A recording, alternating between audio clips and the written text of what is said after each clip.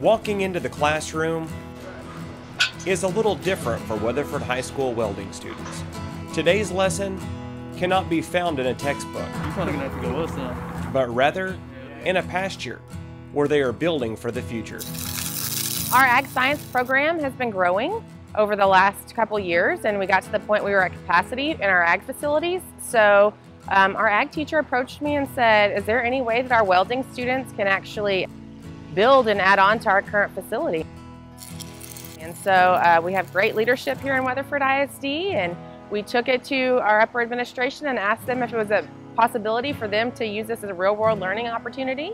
So they said yes. Put your ladder on that pole. We've been very fortunate that our administration is allowing us the opportunity to do this. I'm about to weld this 2x4 onto this pipe right here, and so we can get all this welded up, and then we can move on to the next one. Our maintenance department is overseeing the project as well, so that kind of gives some guidance there, but it's a great opportunity for our students to learn.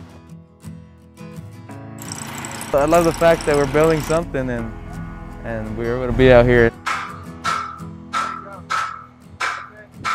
Taking their welding skills that they learned in the classroom and bringing it out here to this.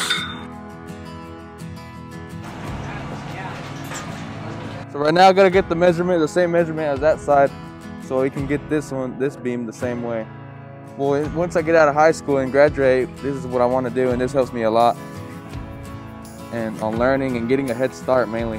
When they go out and try to, apply for jobs and everything, and their future employers go, well, what kind of experience do you have where they can put on a resume, that I helped the classes build a pole barn for our ag teachers. I'm glad, to be able to see something that I built and that I helped build, and along with my classmates.